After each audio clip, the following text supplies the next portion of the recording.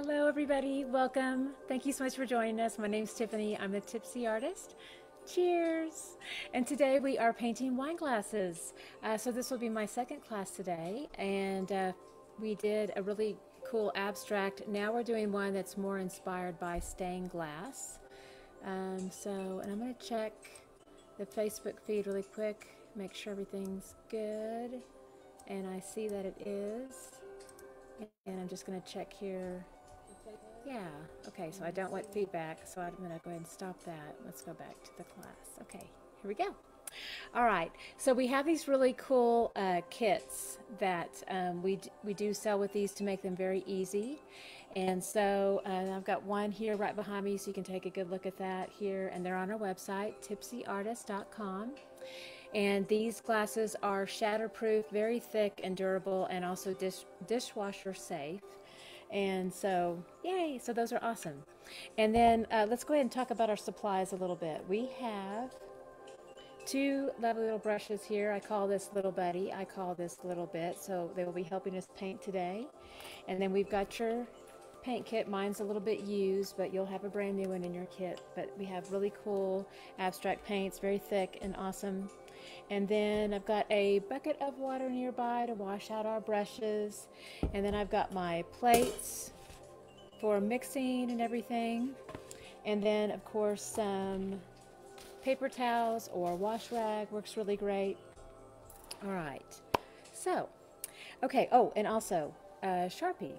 So that's going to help give us a really great start here with our look. And I'm going to go ahead and put on my glasses here so that I can see a little bit better. But here's my permanent marker.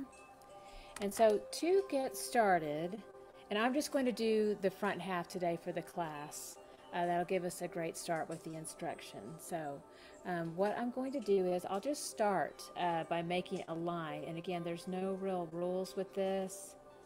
But let's just take a line that starts up at the top and then has a little bit of a curve to it. Let's make another line. Has another little curve to it. Okay, and then we'll start to connect to that line. Kind of see how that's going. So there's no exact measurements, no right or wrong way to do this. I'm just starting right here at the top and then just connecting to the line we already have in place.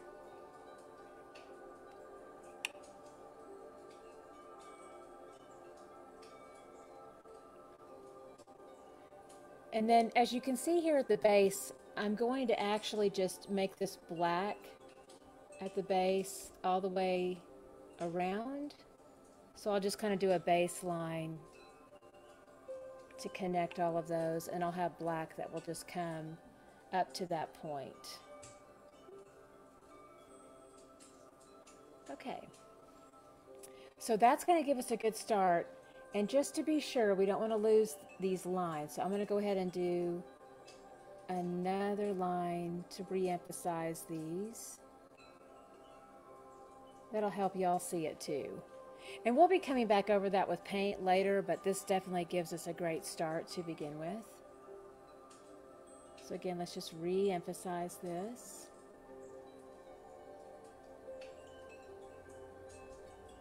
And if you have a shaky hand, don't worry about it. Because again, it's all very abstracted, so it certainly doesn't have to be really perfect or anything. So just getting that basic guide in here. And we'll have probably a little bit of overpaint over the top anyway. And you'll always be able to come back in with either your permanent marker or just black paint at the very end to refine it.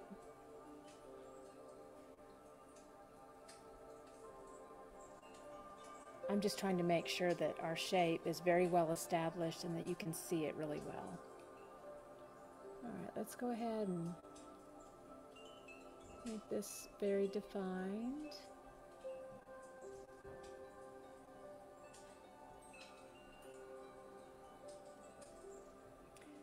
And let's finish this one. And then we'll come down with this one. And you'll notice too, I can help steady my hand a little bit with my other pinky there. Just rest the weight of it on the glass, and that will help stabilize your hand too as you work into these other shapes here. And welcome again to everybody that's out there joining us. I always get back with everybody at the end of the class. So if you have any questions, please feel free to ask me. I always get back with those, answer any questions at the end of the class. Also, if you just want to say hi, and I'll say hi back and talk to you after the class too. All right, so beautiful start there. There's our stained glass look. Okay, so we're going to let this rest for just a minute, and we're going to start to mix up some paint. And really, this is any color that you want, but we are going to keep it fairly vibrant. So a lot of the colors may not actually even require mixing, since they are so vibrant to begin with. All right, like for example, I'm going to go ahead and start with some Cadmium Red. And I've been painting quite a bit today, so I've got a mixing plate already started. So I'm going to do another little pea-size amount of the Cadmium Red there. And just for fun, let's talk about a little bit of mix just for fun here. You can leave it as Cadmium Red. It's very warm that way, but you can also cool it off quite a bit and add some primary Magenta. That will make more of a cooler red. So I'm going to do another pea-size amount of the primary Magenta. Have that nearby.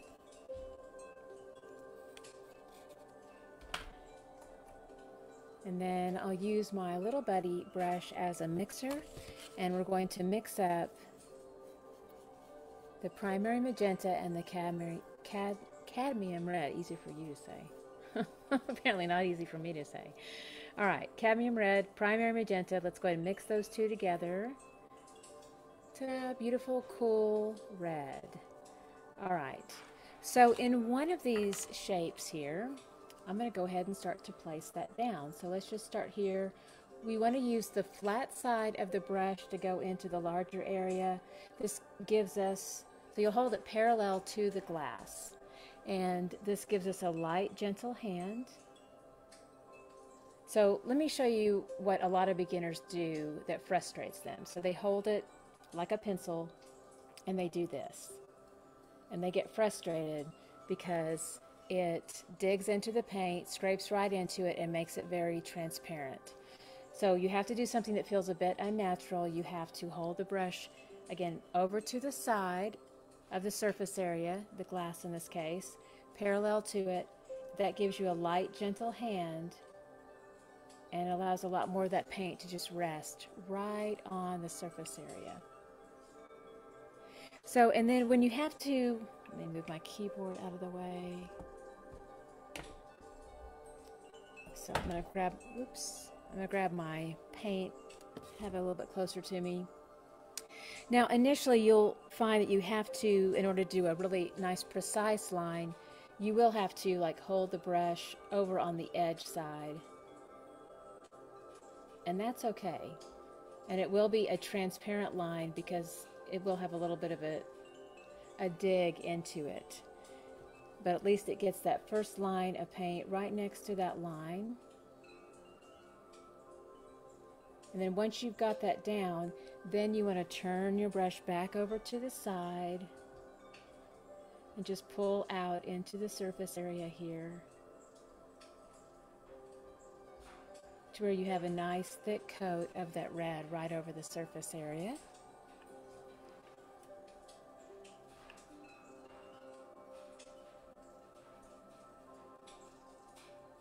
And you can always come back in with a second coat too. Right, again, I'm going to switch over now to more of like holding it like a pencil.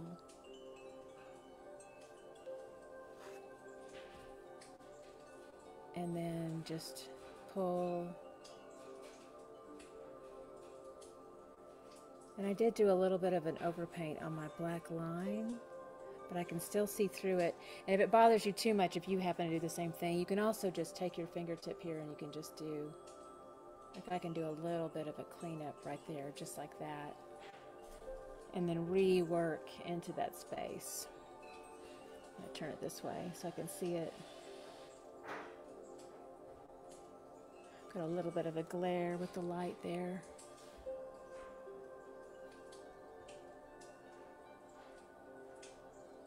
So I'm going back over the surface area, smooth big strokes here, making sure that my brush is now more over to the side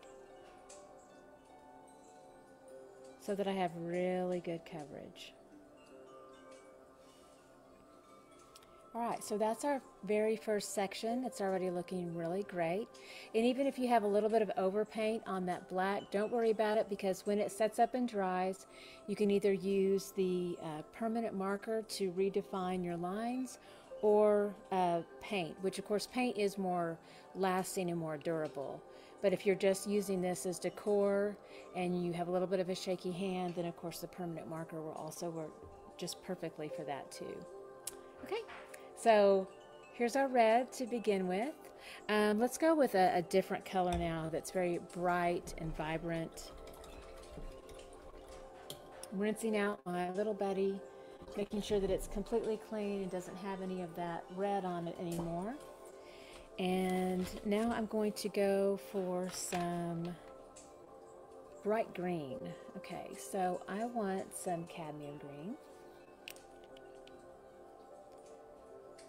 Little pea size amount of that. Let's give you a little visual right there. There it is. And then let's use some bright yellow green. Another little pea size amount here. There we go. And thank you again to all the people out there joining me today. We're so glad you're here. Please say hello in the comments, or if you have any questions, let me know. I'll get back with you right after class. All right, we'll be using Little Buddy now, mixing these two together. I'm going to keep that really bright. So again, this is the bright yellow green and the cadmium green. All right, it's really pretty, very bright. And now we'll go into another section here. Okay. So let's go into this little section here. Again, light hand here, side of the brush. Let's go ahead and, when we get close to those edges, let's go ahead and turn it and use the edge side of my brush to go ahead and get right next to that line. And then we'll turn it back over to the side. Make sure y'all can see that. So edge now.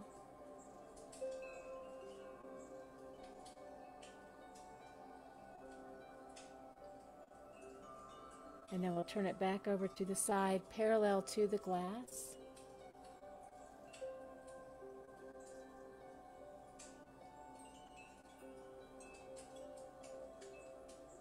To get a really nice thick coat right over the top.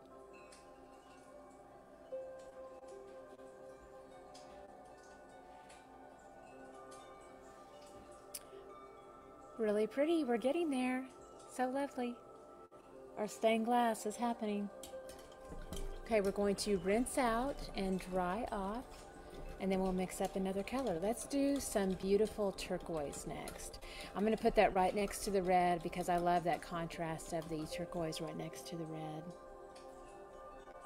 All right, put this lovely down for just a second, and let's talk about the mix here. So we'll be using some primary cyan blue, little pea size amount of that.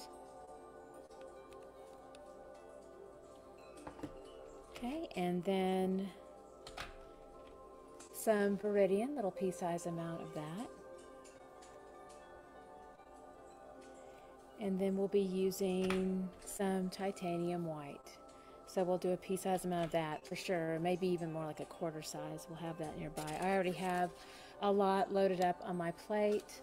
So I'm going to grab a nice big dollop of the white. Let's go ahead and do a touch of the primary cyan blue and then a touch of the Viridian. We're going to mix all this together. And this will give us a really pretty turquoise color. You can make it lighter if you want.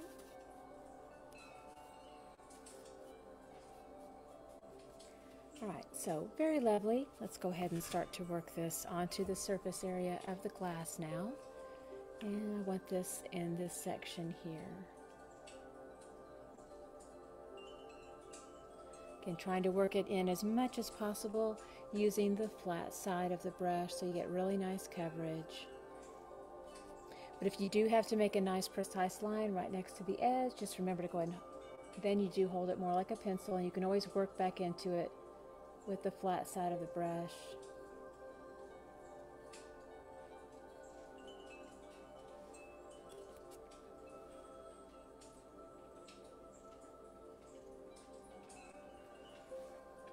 We got our edge work done. Now we'll go ahead and work into the center of that. Again, trying to hold it more over to the flat side, so it gives you a light, gentle hand, works in right over the top.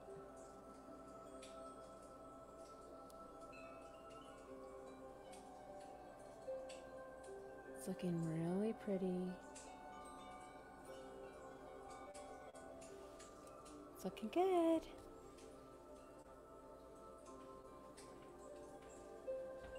And then I'll just continue working this into that shape.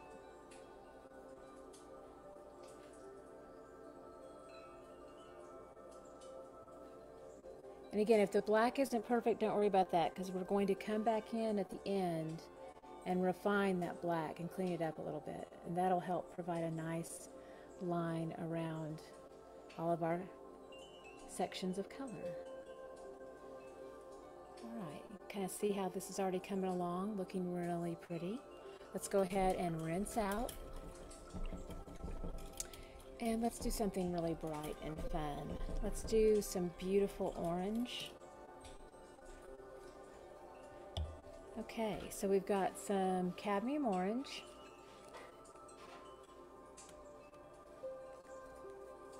Again, did a nice big pea-size amount of that. And let's really brighten it up quite a bit. Let's pull in some cadmium yellow too. And cadmium yellow on its own is also quite gorgeous. We're going to mix the two up a little bit, do another pea-size amount of that.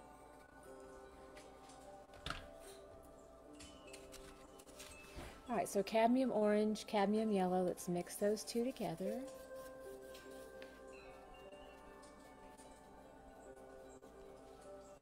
Loving that, very bright. Has a wonderful tangerine quality to it. Okay, so, where to? Let's go ahead and just do it on this side. Again, flat side of the brush as much as you can.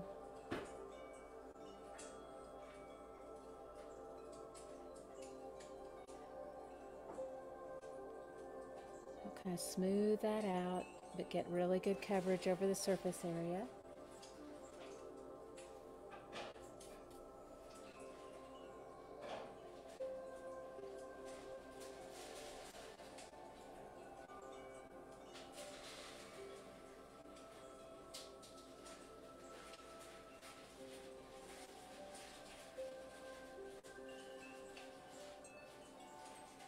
Alright, and we're just stopping half the glass, but you get the general idea there of filling that in with some color. Very pretty. Alright, now let's go ahead and do some really pretty lavender, and I'm going to pull that over on the side next to the red, since it's a bit more complementary over there. Let's go ahead and take some violet.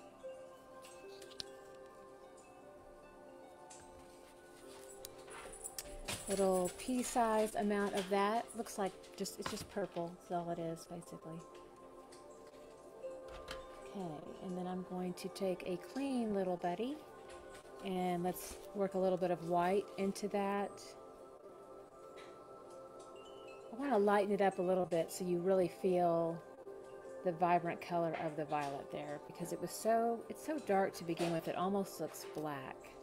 So I'm adding a little bit of white to that, to where it's just a really beautiful shade there. I like that a lot better.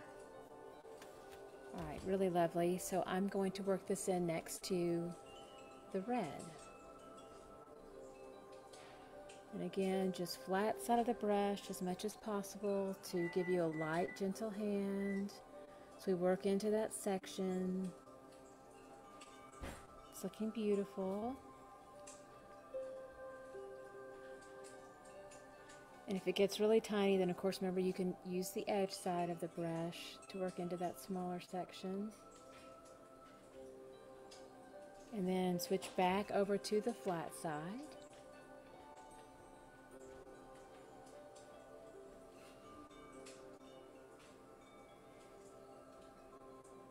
And then just fill the rest in. Again, really concentrate on holding it parallel to the wine glass. That'll give you a light, gentle hand, and again, allows that paint to just rest right on the surface. Have to kind of keep telling yourself that because it does feel a little bit unnatural. All right, we're getting that beautiful stained glass look. It's looking good. And now you can actually even do, I'm going to do a pop of white in there. So no mixing on this, just beautiful white, just as it is. So getting a clean little buddy again. Let's go ahead and grab just pure white, titanium white, and let's just work that into this last little section here on this side.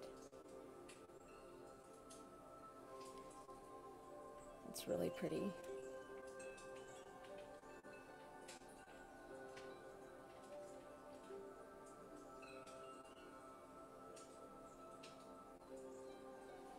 All right, so now we've got this really great coverage there in all of our sections.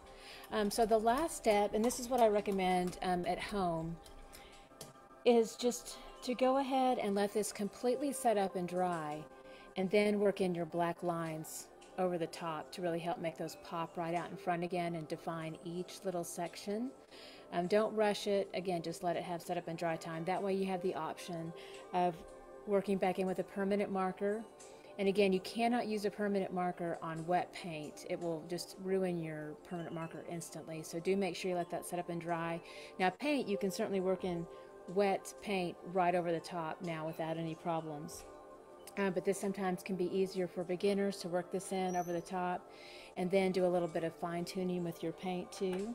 But we have a beautiful little bit brush here. Mine's brand new, so I'm going to go ahead and take this off. Little plastic top here. It's a little bit hard, so let's go ahead and rinse out a little bit. Kind of make those bristles flexible again. And remove the excess water here. And I've got a few little strays. So I'm going to do a little haircut real quick. Because those can drive you nuts if they're out and about where they shouldn't be.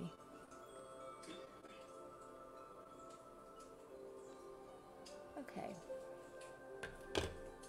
Alright, my brush just had a cute little haircut. Doing much better now. Alright, so it has been rinsed out. Fresh little haircuts. They don't always need that, but sometimes they just have a few that are quite a bit longer and then they can really straggle on you and then, you know, continue paint into areas where you don't want paint to be. So it's just moist now. A nice fine point ready to go. And let's go ahead and get some, I've got some from earlier, but let's do a fresh dollop of our Mars Black.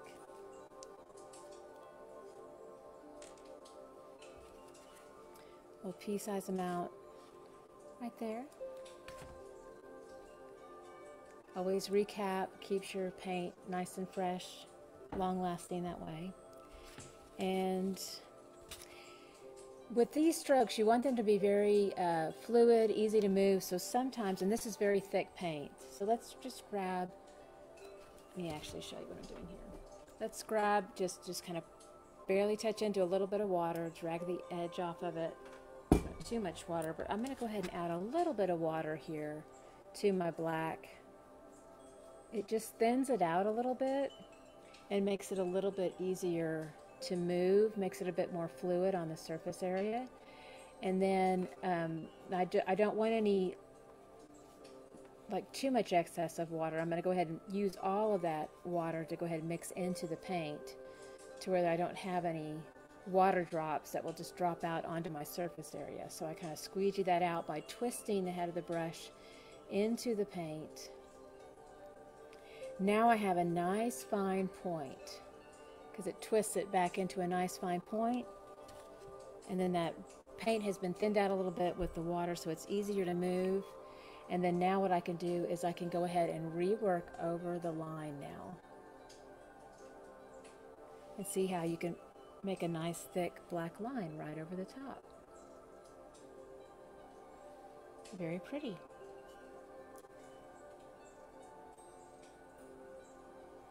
Just like that. And you do have to keep working back into the black paint.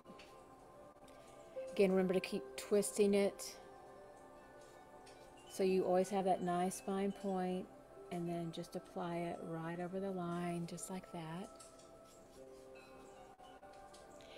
And my paint's still a bit wet, so I'm actually picking up a little bit of that residual wet paint from behind it, but if yours is dry, like I recommended, then you won't have that issue at all. And this will be even easier for you as a beginner to do.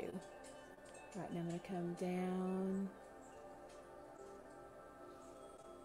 See how I picked up that wet orange? Yours is dry, that won't happen. So I'm going to rework that to make it black again. Again, doing that little twist into the paint. Get a nice fine point again.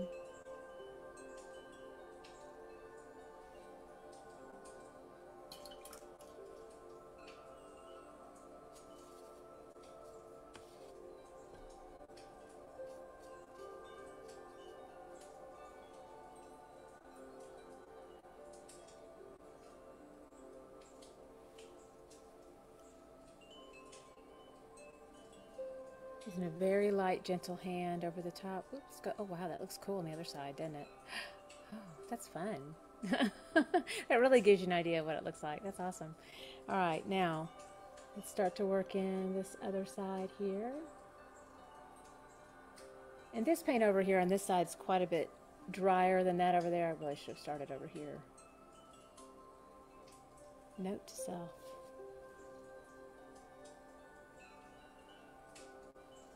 Alright, really pretty. Still twisting into that black.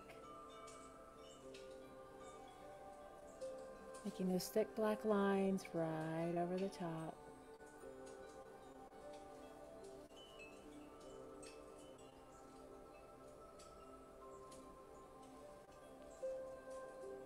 Let's see, I think we've got our defining lines now all the way through. And now we just really have the ones at the base too. So we've got the thick black lines that'll come down here.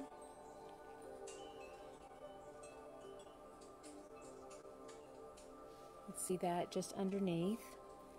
And then what I'll do is I'll bring that black. You can leave it just clear like that. That's really kind of pretty. Or if you want, you can just hold this section of the glass like this, and you can take that black all the way to the stem too. Just kind of up to you what you like.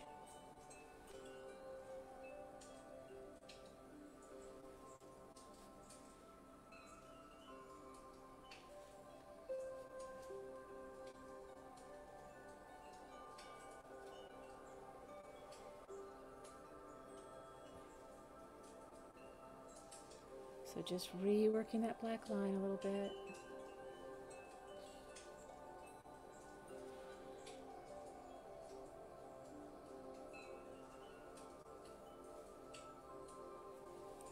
And got a little bit of transparency here by my purple, so I'm going to rework that, make it nice and thick in there. So definitely recommend, again, Sharpie will help you do that first run at it, so it'll give you confidence.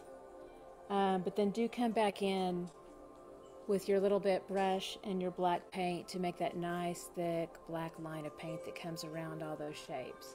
So again, this is very much like a, let's go this way, like a stained glass look. And you can see how it's looking beautiful, just like stained glass.